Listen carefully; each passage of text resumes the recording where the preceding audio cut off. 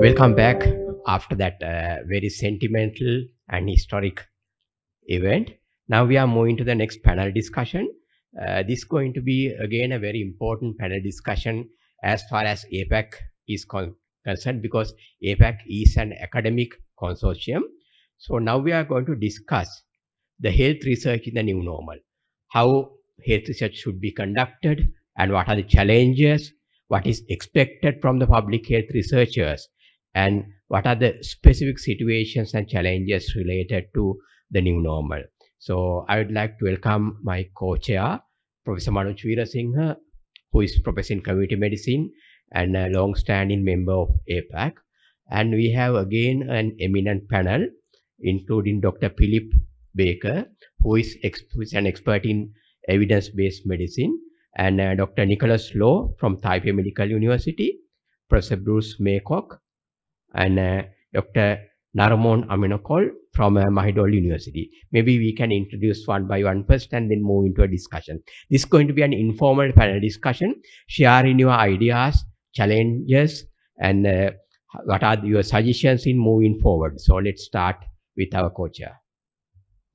Yes, good morning to all of you and others who may be reaching their noon. So basically what we are looking at here, as Professor Indika was mentioning, is the times have come for us to do certain things in different ways. For example, for health research, generally, even in the hospital settings, we were talking to people and doing things and investigations and so on health research. When it comes to public health research, we are generally engaged with communities, people in the field. But now with this issue of the pandemic, we find it very difficult to do things in the traditional way. And we need to find ways to do our research, to engage with people, engage with communities, and engage with other sectors in different modes. So it's a challenging time, and I hope that within this particular discussion, we could shed some light on new ways of involving engagement in research beyond the normal traditional ways that we were used to do it. So we will see how we can proceed in the next 1 hour or so. Thank you, Manoj. Now let's move into our first panelist. Again, mind you, this is going to be a very informal panel discussion worldwide. So we are joining from, I think, 6 countries at the moment. So Philip, for your opening remarks. So I'd like just to build on some of what Colin Vince has just talked to us about, some of the priorities and where things have been headed, how things are going. What we've seen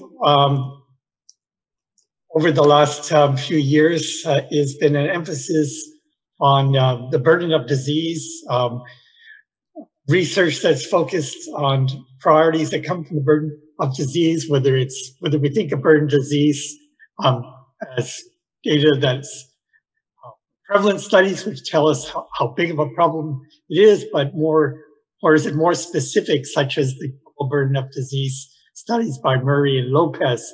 And it's interesting, they published in 1996 in Science, the burden of disease, the Dahli's lower respiratory infections was ranked 1, and their prediction for 2020 is that lower respiratory infections would decrease down to a rank of 6. But we can understand now with COVID that is emerging as a problem. But we can say that these burden of disease studies have helped us in prioritization, and we can look at burden of disease studies not just globally, but often they've been done even on more local levels and for particular groups. For example, in Queensland, there's burden of disease studies done on the Aboriginal population in Queensland. So research has gone down more specifically.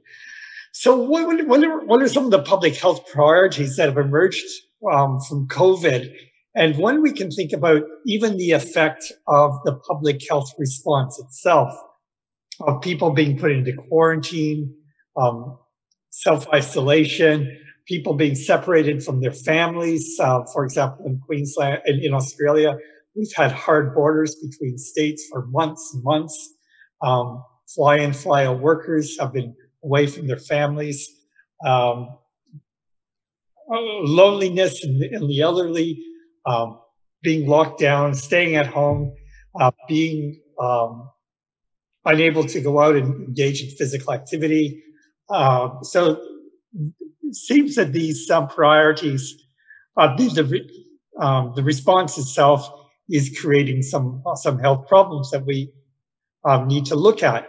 And also when we think about mask wearing, well, some people are arguing that it creates some social disconnectedness. And we even think about the term social distancing.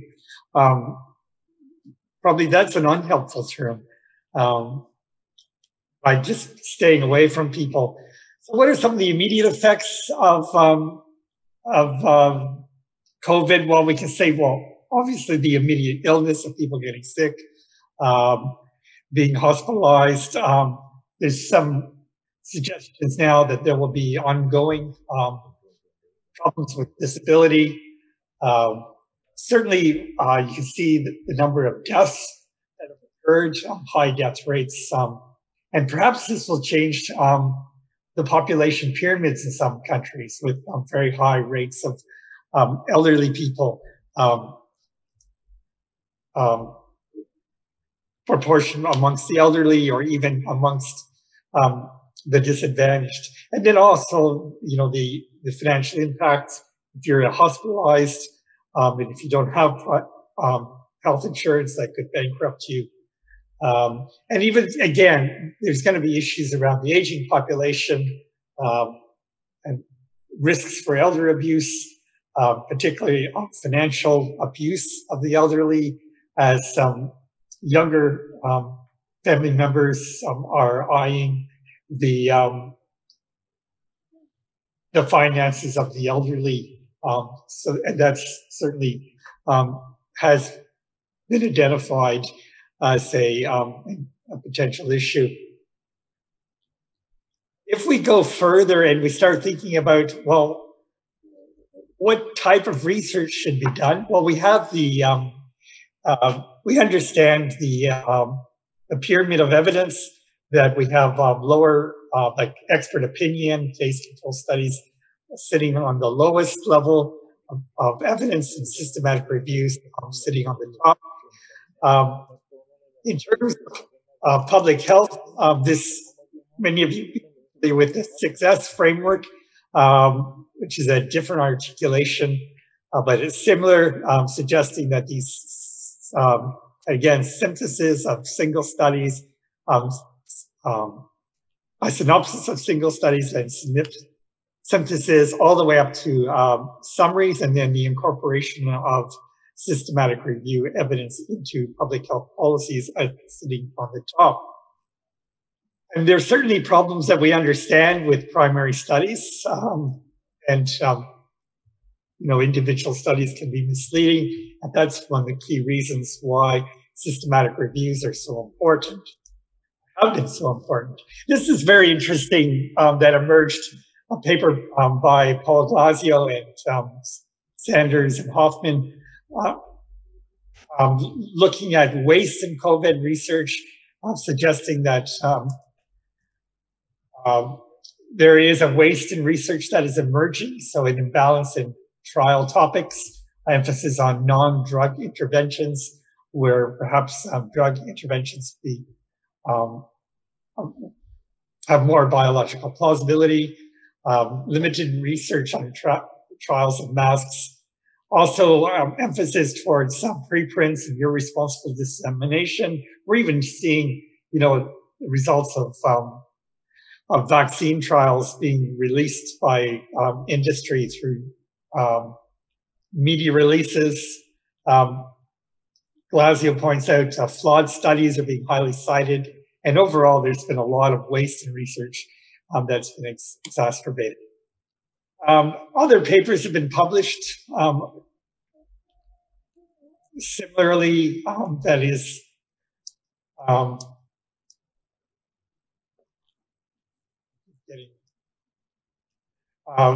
pointing out that there tends to be more poor methodologically quality in the results, particularly around hydroxychloroquine, and in a paper that describes the carnage of substandard research that has occurred, and other papers pointing out to concerns about low levels of evidence that are being promoted. And here we have these figures like Donald Trump telling us to take hydroxychloroquine, also injecting with disinfectants. We have had this problem of Trumpism, I think, that has been infecting research. So one of the ways forward is through systematic reviews, but I think systematic reviews and evidence-informed public health is under attack. Some universities have now no longer going to pay publishing fees for systematic reviews. They don't count them as part of a PhD by publication. Some researchers feel persecuted for doing a systematic review. It's very difficult to fund systematic reviews. But what we see is that there is systematic reviews do hold answers, but a big problem has been the politicizing of the scientific response in evidence, which I think is a big challenge that we need to address. It's interesting is that some of the evidence that's emerged from systematic reviews telling us what to do, particularly the Lancet paper, and I'll show you that in a moment, it actually corresponds to knowledge that we've had for thousands of years that has come from the Bible, such as people with a disease that can be through respiratory, transmitted through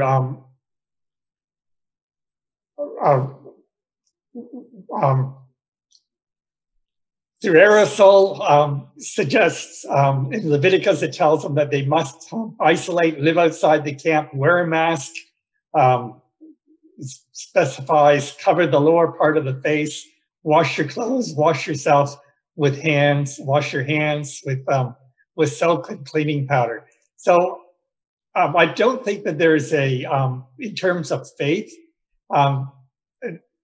people of faith should have confidence in science that there is an overlap. Here we see a systematic review evidence pointing to physical distancing, mask wearing, and eye protection. We understand it quite well. So systematic reviews, high-level evidence is really important. But the challenge is there are some underlying challenges that's occurring. We've got universities that are losing the loss of income. Funding agencies are delaying processing grant applications. Some feel that there's a loss of academic freedom by being pushed in to do other research that might generate funds. People in public health have reported Trump-style managerial abuses in academia, and there is this potential risk now of being insular. No flights into Australia. We're not allowed to leave. You can't come in. But partnerships are important. And I think we have to be careful of unhelpful, destructive, anti-collaborative approaches, like people mislabeling COVID-19. And again, this, is evidence, comes from articulations from Trump. So I think one of the key things here is that some of the things that we've already identified from burden of disease, such as physical inactivity, as a priority. It's probably gone worse during COVID-19, and therefore the research around what we can do, it's even more pressing matter than it has been before. And so this is a review that we did on community-wide interventions to increase physical activity. It might be new community-wide programs might be looking a little bit different, but it's still very important. So this systematic review and other systematic reviews are really important. I like this comment about when we're thinking about, well, what research should we be doing and how should we do it? Sir Muir Gray said 19th century health was transformed by clean, clear water. The 21st century health will be transformed by clean, clear knowledge. So that's, I think, is one of the really important things to be mindful of when we're looking at research priorities and approaches, that we need to be generating clean, clear knowledge. And some of the ways to do that is, I would term stick to the knitting, and that is concentrate on areas that we're familiar with, that are priorities within the burden of disease, such as physical activity, sedentary behavior, obesity, tobacco addiction, mental illness. These are remaining a public health priority, and they will likely be increasing. Concentrate on the essentials of epidemiology and high quality research methods, and continue to strengthen the evidence base through systematic reviews. Implementation science will be continue to be important, and that is how we translate research findings into public health policies and also being able to change people's behavior. We need to stay in collaboration. We need to build partnerships, continue those partnerships, continue to work together. I think those are the challenges that we need to overcome with public health research. Thanks very much.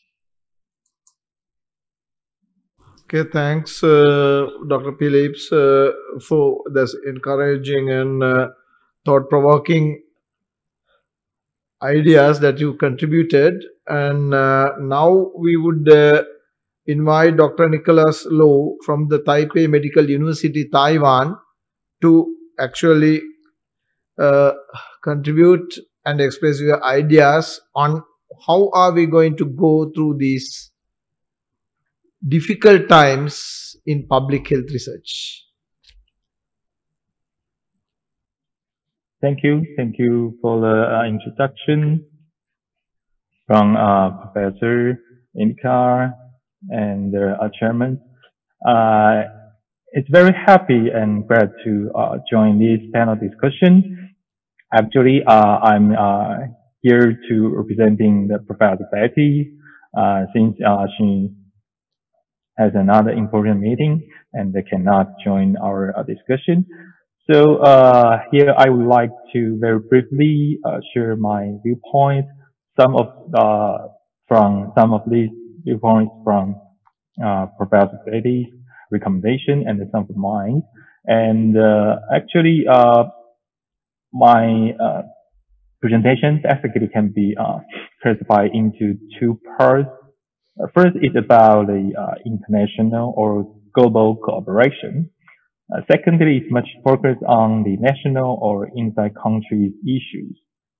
For the international cooperation, I think since COVID-19 make a huge impact on our world, not only health, but also industry, education, resource, or even environmental exposure.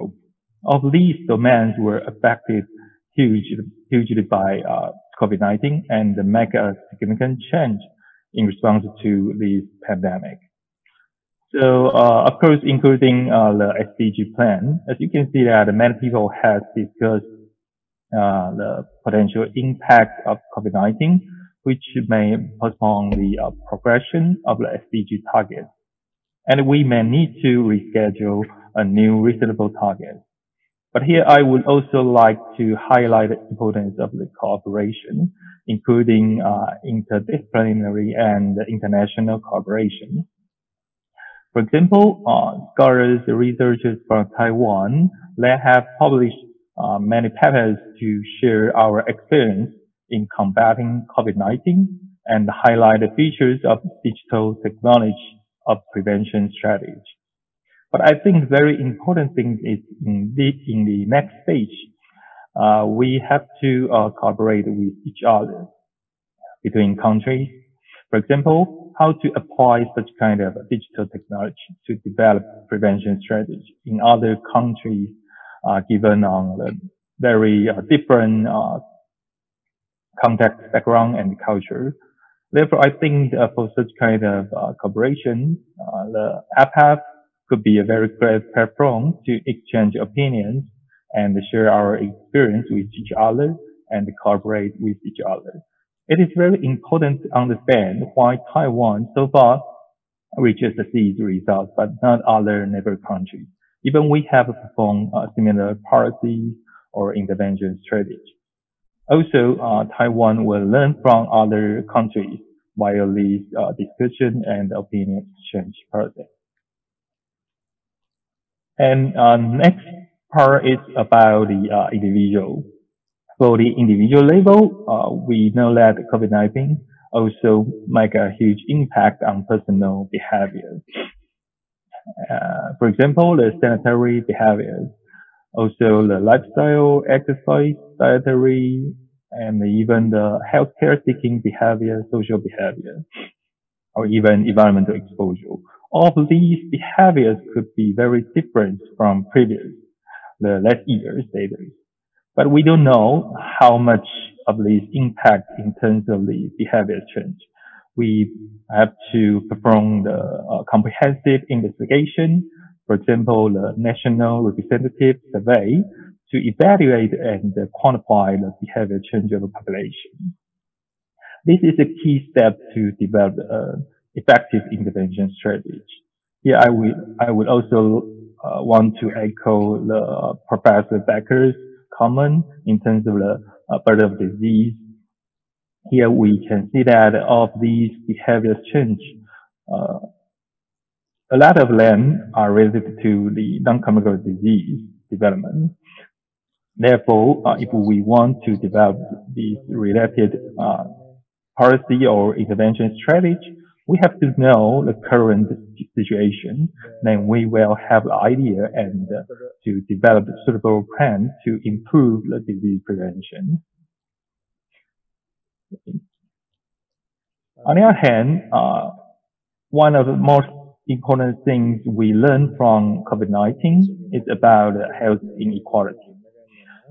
According to the study and the evidence, they show that the risk of severe outcome and death in COVID-19 infected patients is increased among individuals with poor general health and poor nutrition status, and among those with underlying chronic conditions such as cardiovascular disease, lung disease, diabetes, and cancer, and also the obesity.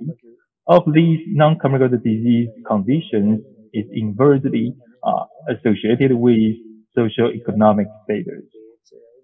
Also, the health-seeking behavior related to the health literacy and access to health care, which could be influenced by poor socio-economic status, and may delay the seeking care for COVID-19. All of these potentially resulting in more severe disease and death outcome. Therefore, COVID-19 pandemic has exposed how health inequality can affect people, not in a whole lifetime, but also in a very few weeks or few months. This inequality in the social determinants of health, such as poverty and healthcare access, affecting a wide range of health outcomes and the quality of life and even the risk of disease. This pandemic has amplified the underlying inequality in society. Therefore, we should tackling this social cause of health inequality is even more urgent. And I think the cross-government sectors, or even all parts of government and the public service sectors, they need to cooperate with each other and try to reduce health inequality and put this as the highest priority. Also, I would like to talk about the topic is related to the digital technology. We know that digital technology are being widely used to support the public health response to COVID-19, including population surveillance, case identification, contact tracing, and communication with the public. This response may need to link billions records from mobile phones, large online data sets, and apply maybe the machine learning or natural language processing. In Taiwan, we have demonstrated how we utilize the digital technology to strengthen the COVID-19 epidemic prevention by developing the data linkage model. For example, we have the travel history tracking system. In this system, they provide a real-time alert to healthcare providers and to especially the frontline health worker to help them to identify the potential case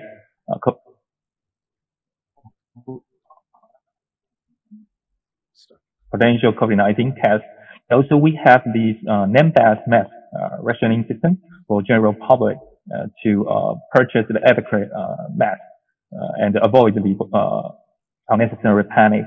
We also established, as you can see that in this figure, we established a pandemic prevention system from border to community.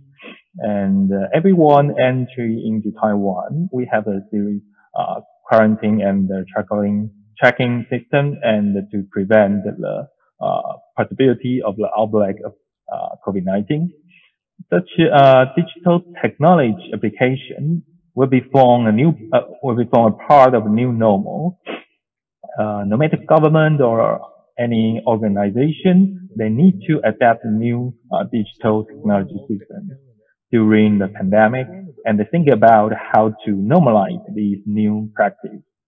And these new technology-driven work practices are usually implemented during the most severe time under highly precious conditions, and often without the former experience or training. Therefore, I think Taiwan's experience can be considered as a valuable reference for other countries to better understand how digital technology can be embedded within the government practice and form the new normal in this post-COVID-19 era. Also, such kind of data linkage system will provide opportunity to perform the research beyond traditional epidemiology study. For example, when we reopen these economic activities step by step, we may need a real-time surveillance modeling to calculate the potential risk of any opening policy and to detect the potential loopholes.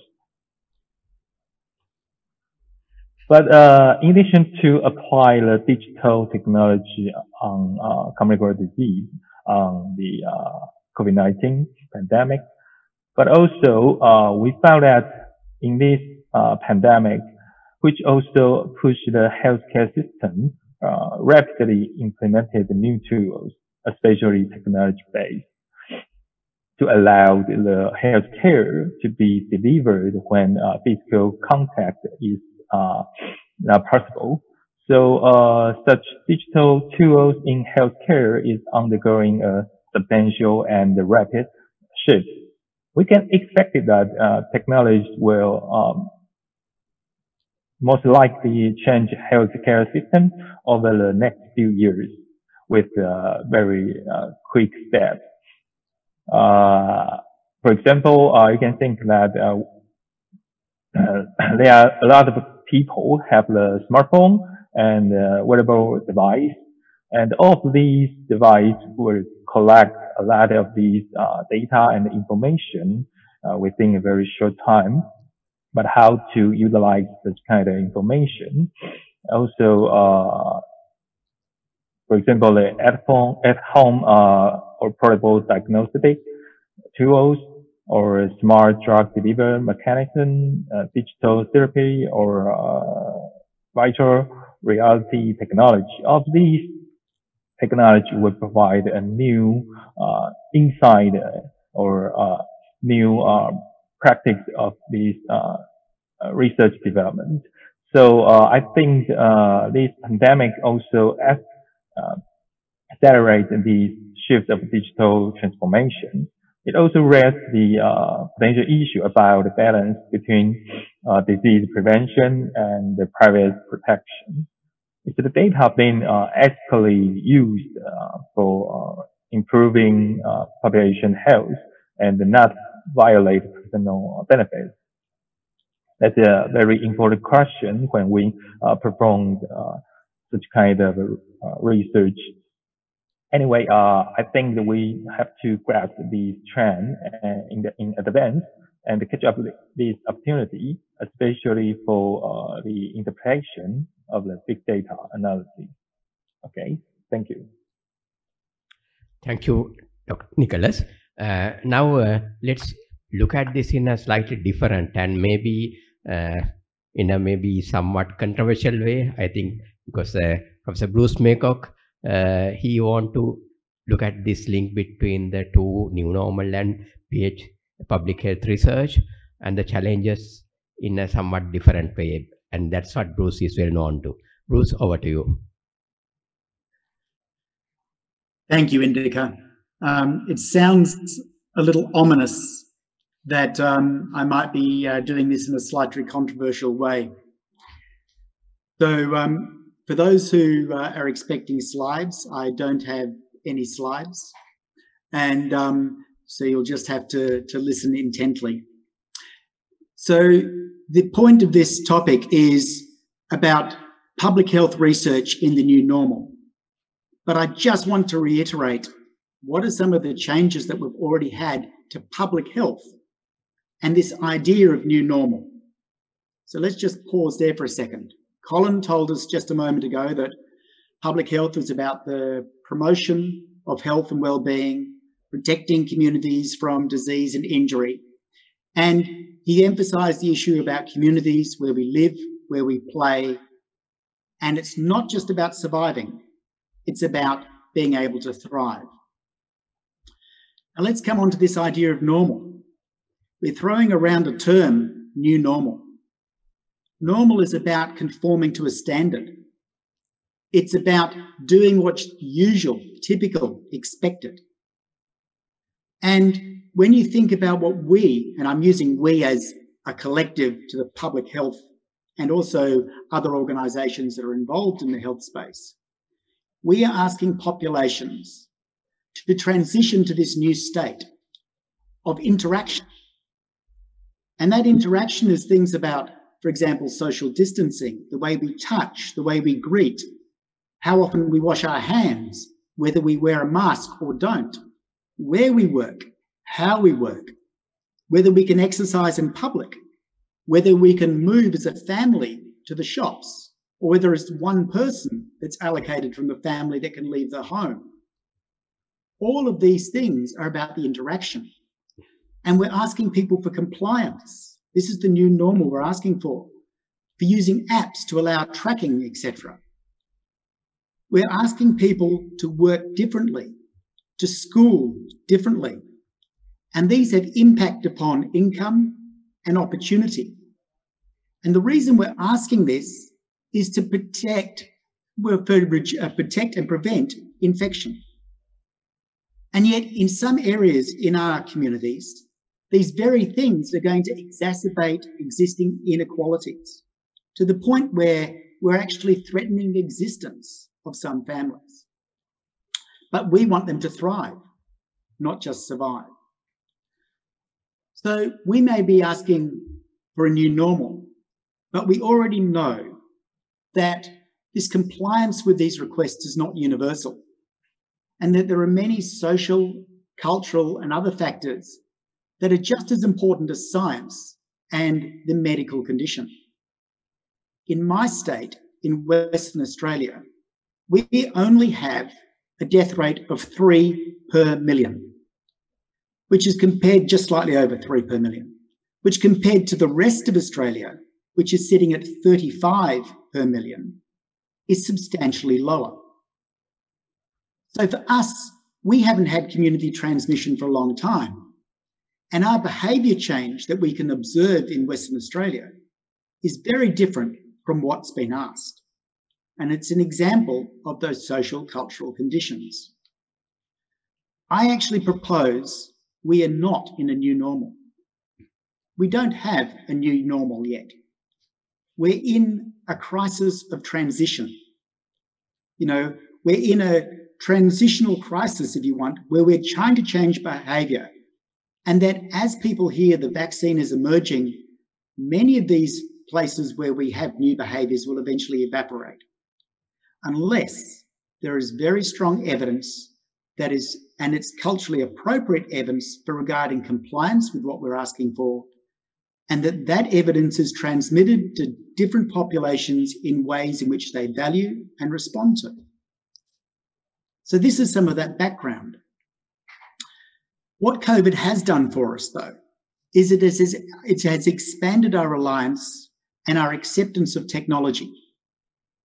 It's also facilitated new ways of working, particularly for those in middle and higher income countries. Those in lower income spaces, those people employed in lower income positions often don't have that same level of flexibility granted to them. And so here again, we see COVID automatically opening up evidence of inequality. Now, for those researchers, you've already been given ideas in this presentation already of 20 or 30 new areas that we could be looking at for research priorities. So technology has contributed to allowing us to continue our connection, to tracking, to monitoring and contacting. But COVID has also highlighted existing inequalities, particularly in areas like housing, overcrowding, lack of facilities for bathing. It's highlighted inequalities in relation to employment. That's casual, that's insecure, that's poorly paid. And it's negatively impacted upon those in those situations because they have limited social and capital resources. And so they are not only the most marginalised, the most impacted, but also then become one of the groups most at risk. And then there is the potential that they become further victimised because we identify them as potential hotspots, contagion areas for COVID. Now to come back to the topic of research, public health research in this new normal, which, as you know, I now don't agree with that term. And when COVID hit, I was particularly worried about what the consequences would be. And I have to agree with Philip in relation to sticking to the knitting, i.e., don't forget the communicable diseases. Don't forget the maternal and child health issues. And agreeing with both Philip and with Nicholas regarding the focusing on health inequality, as COVID has really amplified these things.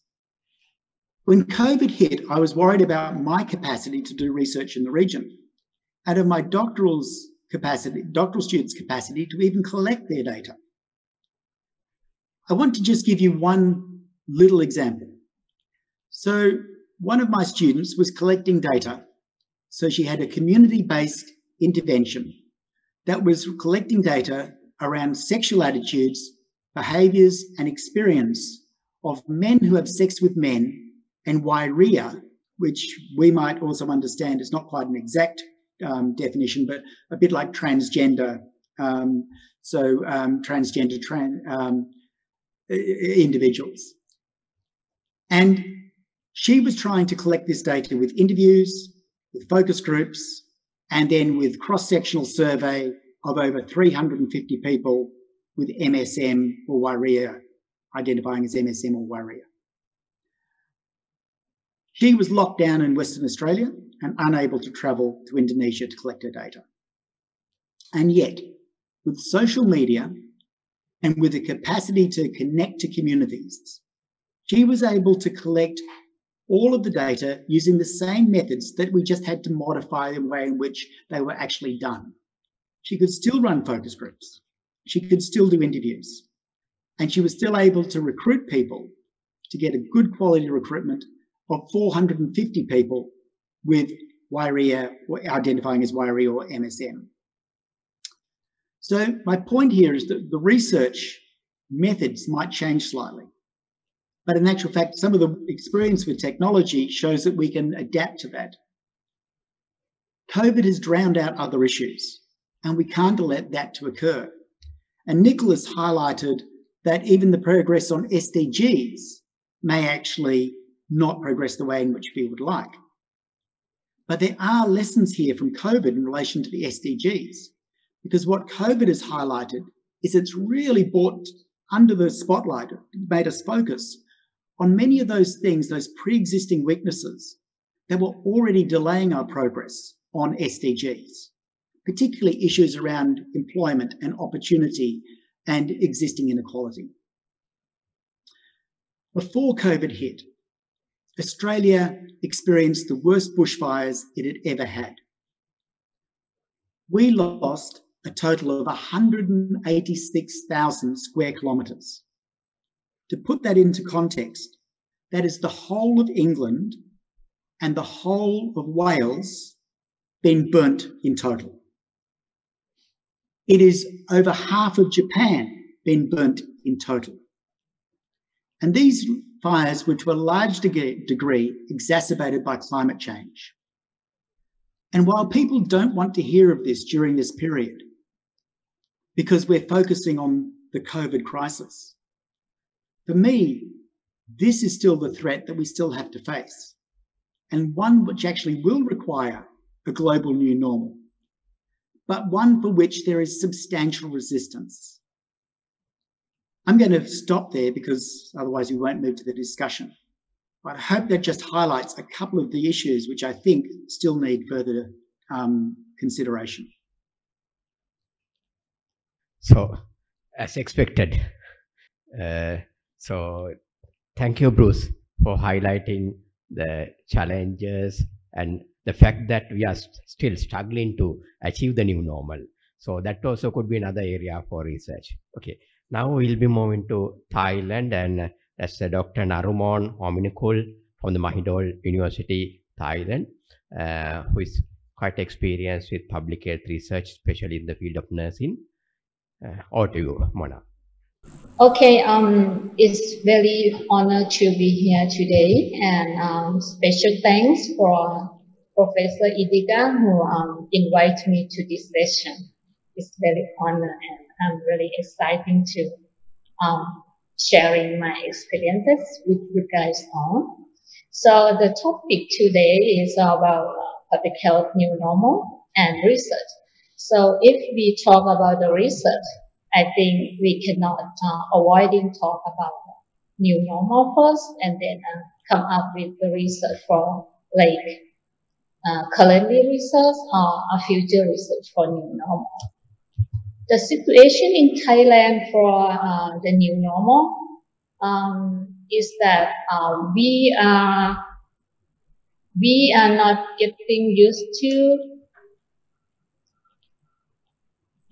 I mean, in the past, we are not getting used to the facial masks. We are not getting used to the alcohol gel. Only people who graduate from abroad, they will have the alcohol gel for their belonging, like personal belonging. That's always the must-have item. But for Thailand citizens, we are not get familiar with facial masks. And also we are not get familiar with alcohol gel.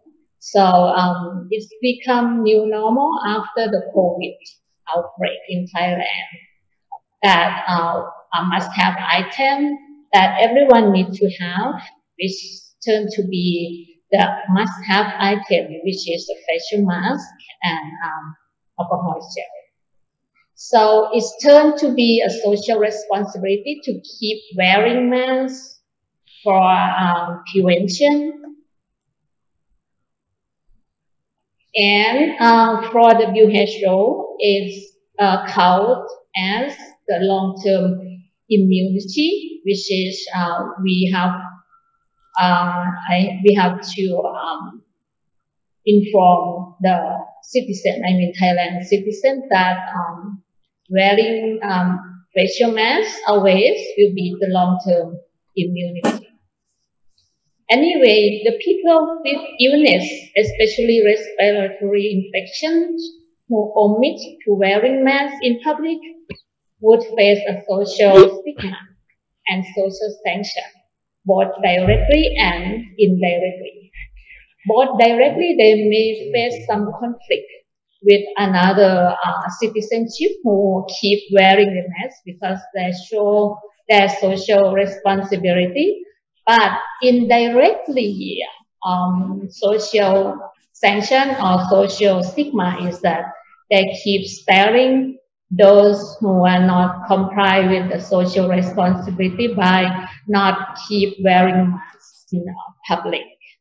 So this is this become the new normal for Thailand citizen, but it's not overall for Thai citizen, because mostly people who comply with the social responsibility by keep wearing masks is in the capital city like Bangkok, in the big city.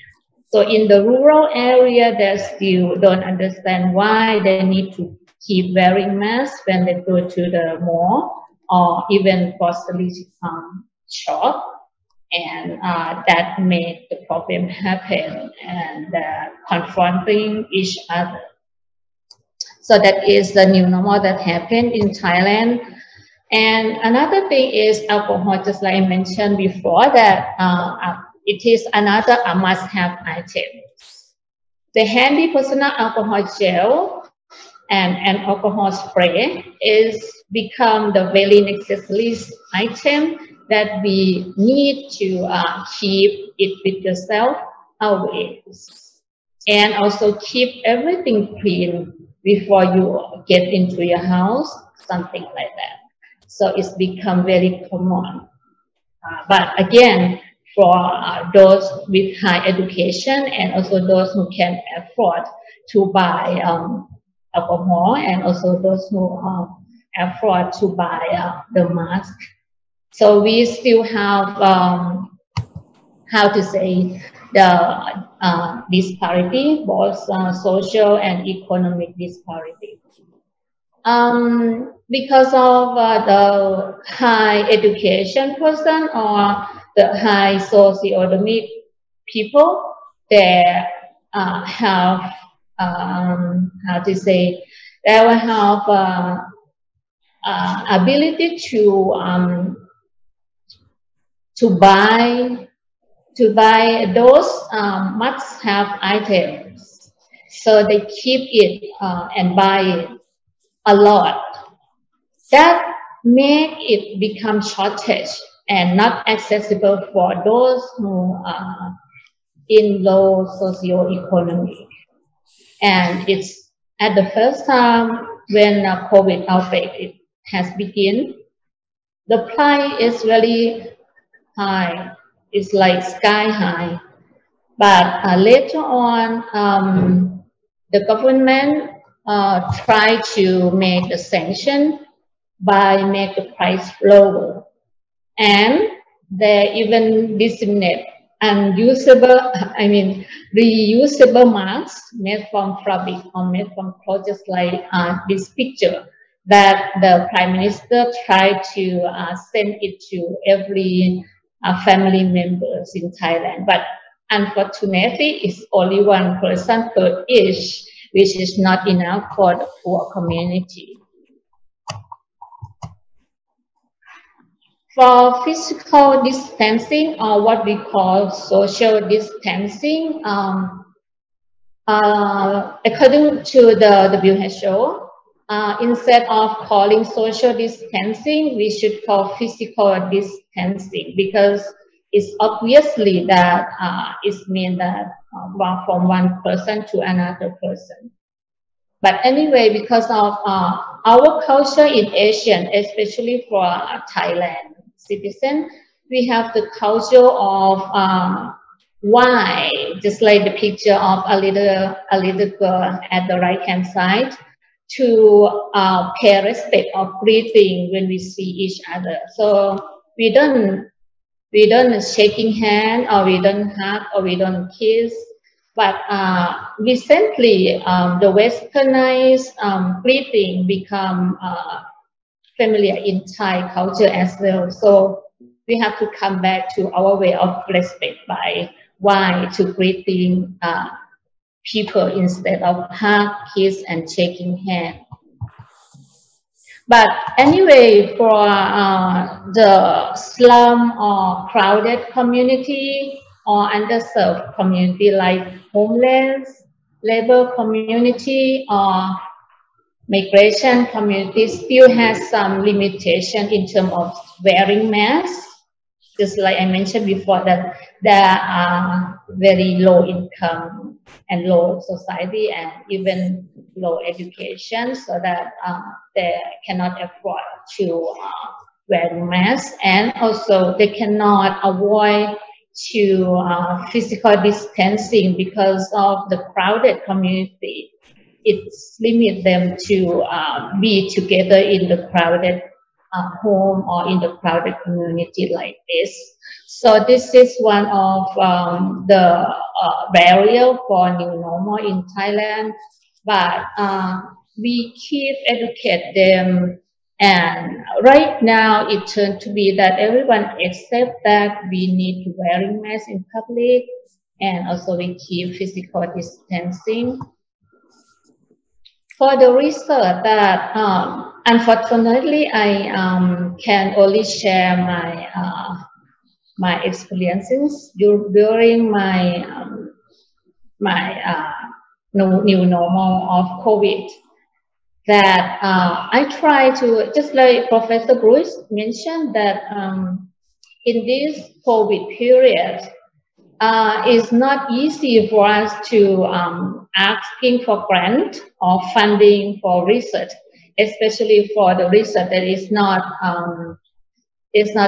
related with COVID issues, something like that. So actually, I proposed the research proposal about aid health disparity for homeless adolescents, because I realized that those with homeless adolescents or those with homeless people cannot access to a must-have item, just like I mentioned before.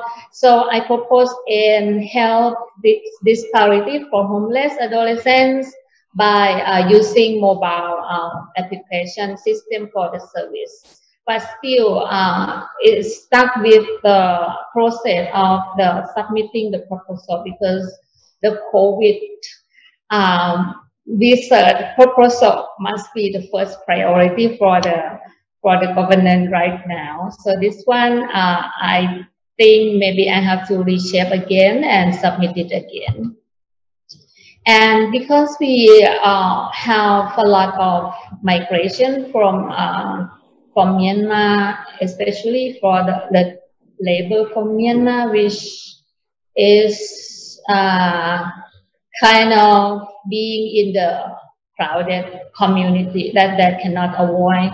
So that one of my students and our research team doing the research about the hygiene behavior among Myanmar workers in seafood processing industry in Samut Prakan province, which is the province where there is a lot of migration and for being the labor in Thailand. The suburb area around Bangkok is a suburb area where the migrant workers work in there. So that we just want to know that what about the hygiene behavior The research result of this study found that the hygiene behavior among them is quite from moderate to high because of the sanitary that the industry provide them. But anyway, they cannot keep social distancing because of the crowd of the community, that is limitation of social distancing. And the new normal that Thai citizens, the whole country, need to do and compliance for the government compliance on government occupation, which is called Thai Chana. Thai means Thailand. Chana in Thai means victory or win. So that Thai Chana is created by the government for tracing spreader system in the whole country. So when you check in and check out for the public space, for example, shopping mall, church, temples, grocery, etc., you need to check in by Thai Chana and check out from Thai Chana, because when you check in, the information will be there for the government, and also when you check out, you will need to evaluate the public space on, for example, shopping mall, that whether or not they keep clean, whether or not people inside the mall keep wearing masks or something like that.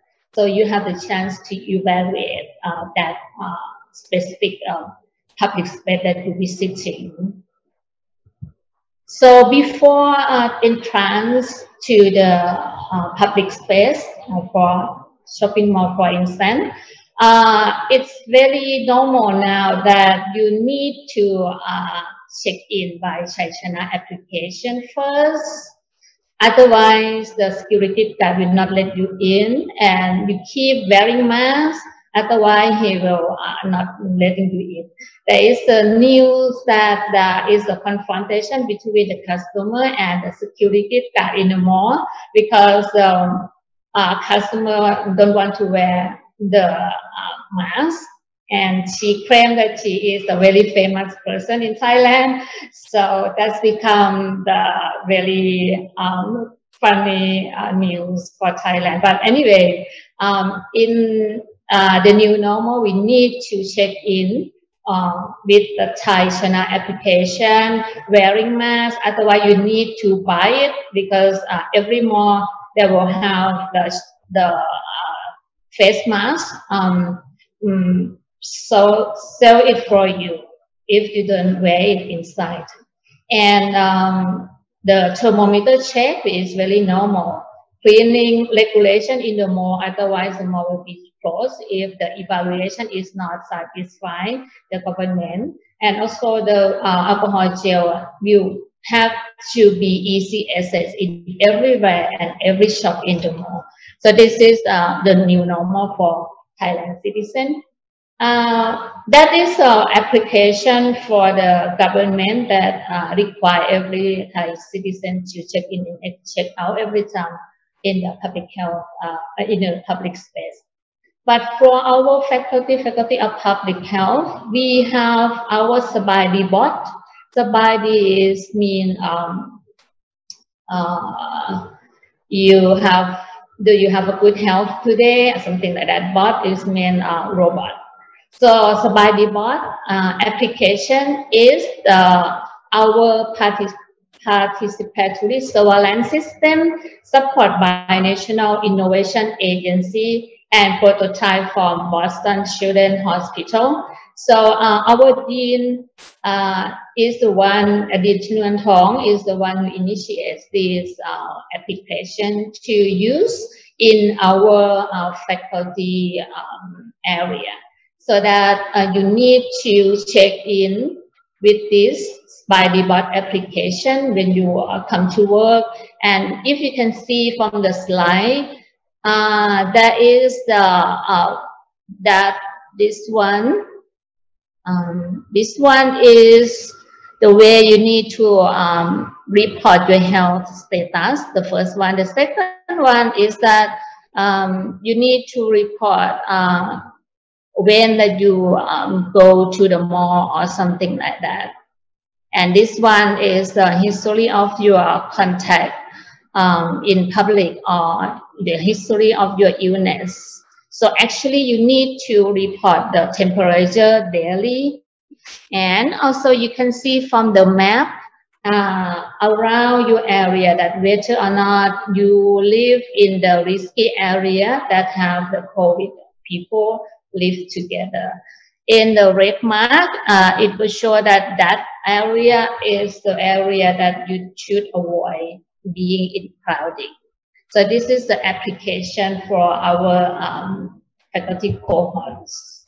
And our faculty is aligned with Thai government policies because Mahidol University's policy is to facilitate Thais to become health literate society. And our Dean Chanuan Thong is the one who initiated the Faculty of Public Health, determined to be health literate faculty.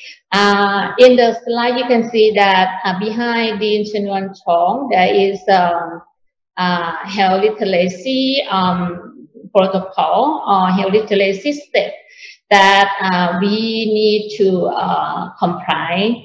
And also we want to be a healthy literate faculty. And so everything in our faculty will be health literate faculty. And right now, Dean Chanuan Thong also extend from faculty of health literacy to be health literate community, which is a really good role model for Thailand as a whole, because this is the first model in Thailand. It's called Sung Nen Well-being Model, which is applying the concept of health literacy in the community to promote the community and family members for health assessment and prevention. So that at first it may be focusing on NCD, but right now Professor Chanuan Thong, which is the Dean of Faculty of Public Health, she tried to integrate with the outbreak of communication disease, especially for COVID too, because people with NCD, especially elderly person, is susceptible to COVID risky more than normal healthy people.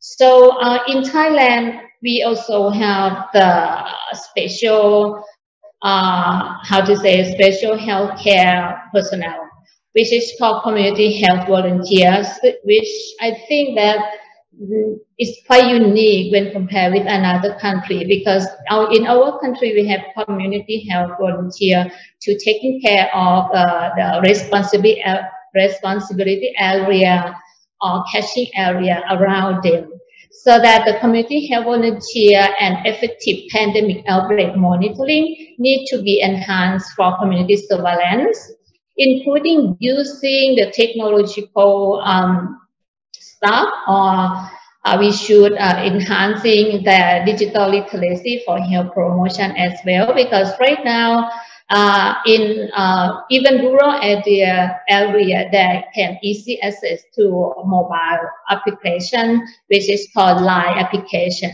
So community health volunteer, they normally will connect each other by using LINE application. And during the COVID outbreak, there is the very significant healthcare personnel staff that can monitor people from risky area. For example, me, I am working in Faculty of Public Health in Bangkok. When I go back to Lampang province, which is in another safe area, because Bangkok at that time is a risky red area. When I go back to my hometown, the first team who come to me is community health volunteers. So community health volunteer is the one who get very closer to the community. So every single healthcare system in Thailand, which is successful, we cannot refuse that it comes from community health volunteers. And in our normal, I mean, not new normal. In our normal life previously, we focusing on the health promotion already. So that now we become more and more concerned about health promotion and health literacy, because even though we are in normal life, we are trying to do health promotion, but for the COVID crisis, it's become more and more concerned and imperative in terms of health literacy and health promotion. Not only non-communicable disease, but also the outbreak of communication disease, just like COVID, including smoking and tobacco or alcohol cessation. Because if the citizens keep smoking or keep having the habit of alcohol consumption, is prone to get COVID infection more easier. So that is a challenge and is an opportunity for us to bring up this smoking cessation and alcohol cessation again to this COVID period of new normal. And also from COVID period and also after that, I mean, right now we become new normal. It's more prevalent in mental health problems, for example, anxiety, depression, suicidal stigma, and violence, because some people they fail to get fail to keep the career, so they have faced with the economic in their family, so that anxiety, depression, suicidal, and stigma and violence has become more prevalent. From my research team, we concern about mental health of the citizen, especially for the marginalized people or the vulnerable people. So that during that COVID and also this new normal period, we are conducting the intimate partner violence victims and health problems among men who have sex with men in Maycock, Thailand. And just like Professor Bruce mentioned, that collecting the data during the COVID period is not easy, because because of the social distancing and also because of the work from home policy. So that normally we use the questionnaire directly asking for the participant, but right now we need to come up with a Google form or another digital instrument instead to collecting the data. And also because of the time of the COVID, we have the shortage of healthcare personnel, so that it's become more prevalent about violence victim among nursing professional and also another healthcare team professional in emergency room, especially in community hospital where people can use the service or get close to the community the most, so that the violence become more prevalent among nursing professional at that time, and we conduct this research. And right now, because we are concerned about the quality of emergency medical service among emergency medical responder during the COVID, and also the new normal for more faster or more quality the referral system. So that our proposal now is to study about the quality of emergency medical service among emergency medical responder. Hopefully that we will get a grant. And also another health promoting school need to be upskilled. We in Thailand, I don't know about another context, another cultural, another country context, but in Thailand context, we have health promoting hospital and we have health promoting school, and health promoting school is need to be upskilled to be health literate school.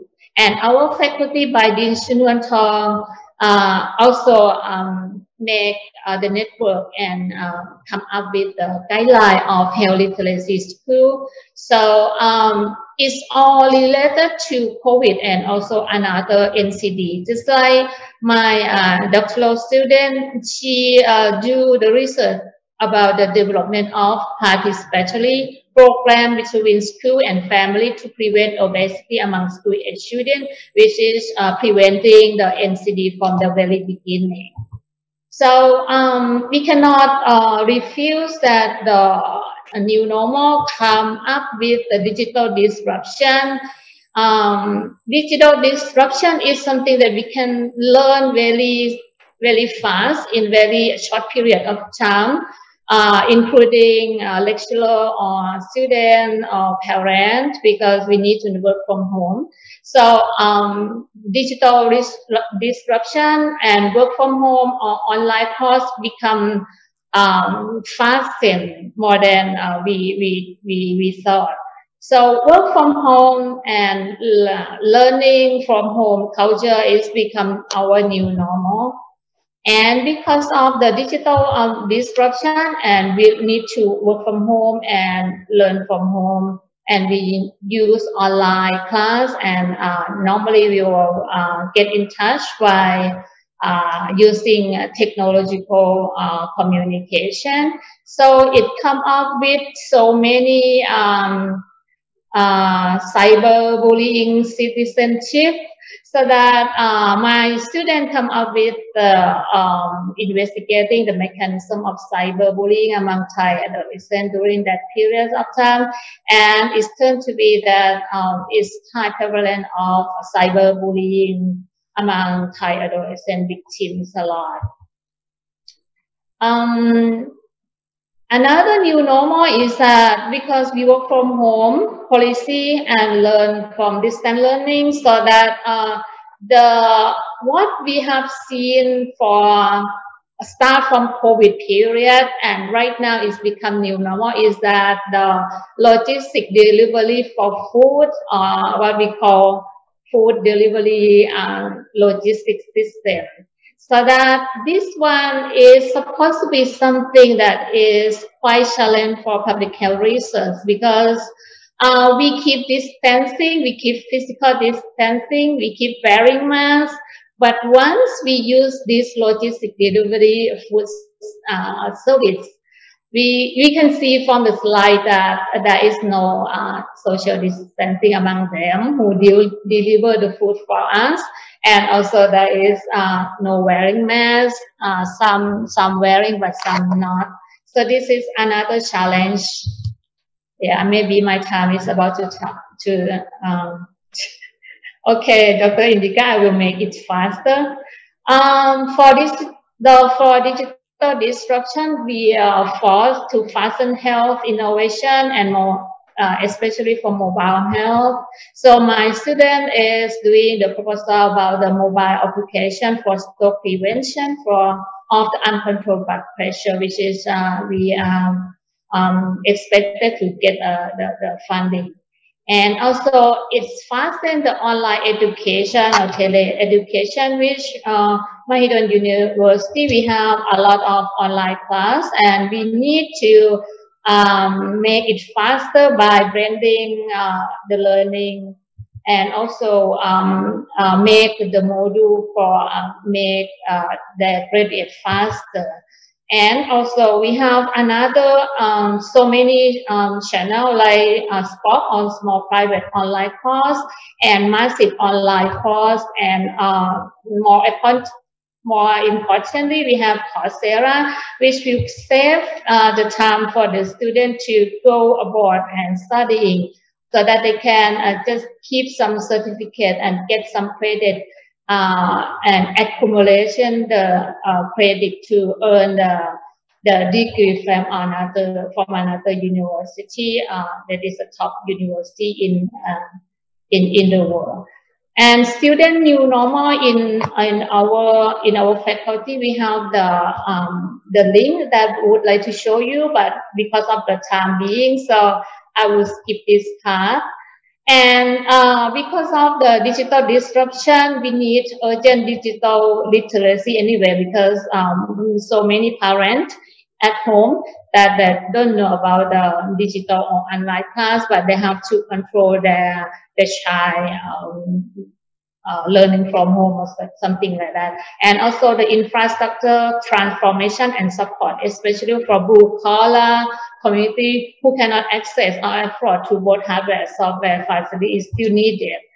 The challenge for public health is that public health is supposed to be a change agent, raising public awareness, translation and media advocacy, promote health literacy, and raising social engagement to improve social responsibility. And this is my future research that I think that there is around four group, that is behavioral group, health system group, and digital and vaccine equipment group. That is the future research that new normal should be. So last but not least, you can see that I just got it from my cohort that now they have the sign when you entrance to the mall that avoid touching men, instead follow the woman. Avoid touching man is that avoid touching mouth, avoid touching eyes, avoid touching nose. Instead, follow the woman is that follow the washing your hands, obey social distancing, mask up, exercise and eat well. And lastly, no unnecessary crowding. So that is not all of my presentation today. Thank you. Thank you, Dr. Mona. So, showing many areas that where a large amount of data can be collected and a lot of research could be done. Now, I would invite Professor Manoj to make the concluding remarks and some of the discussion. Over to you, Manoj. Thank you, Indika. What I would like to just to show in just few minutes, looking at the continuum from pre-COVID, COVID that we are facing to the post-COVID situation. I think there are two areas that we need to highlight and think about, as all four of our presenters were talking about.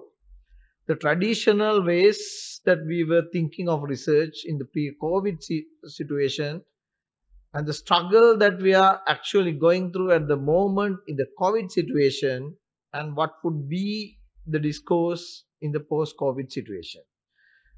I find two areas that we need to concentrate. One is the research agenda that we propose from pre-COVID, now coming into COVID and the post-COVID.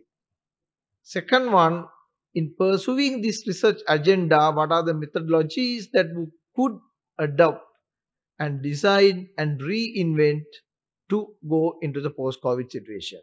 As I understand, the basic research priorities we had before last December have drastically changed during the last 9 to 10 months period, which was highlighted by all three or four of our presenters previously, how things have changed.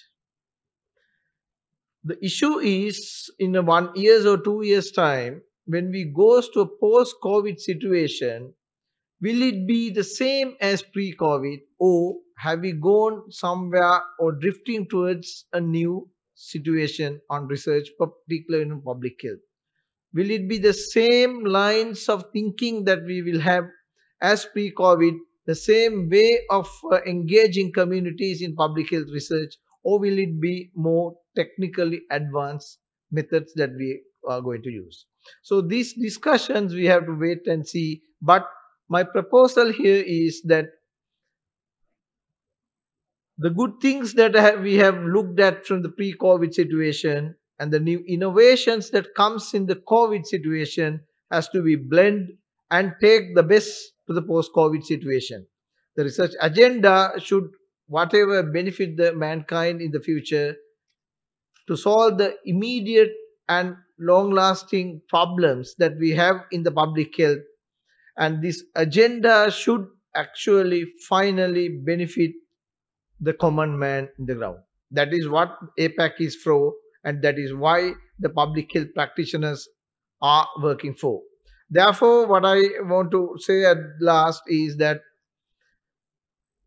from academic consortium of public health of the Asia Pacific as us, we need to think a bit seriously on how the future landscape of public health research should be geared, and what contributions from all our members, all our countries, all our institutions could actually contribute towards this landscape for the future, and how can we collaborate on those to develop new research methodologies, to test those, and to make sure that the best is retained for the post-COVID situation.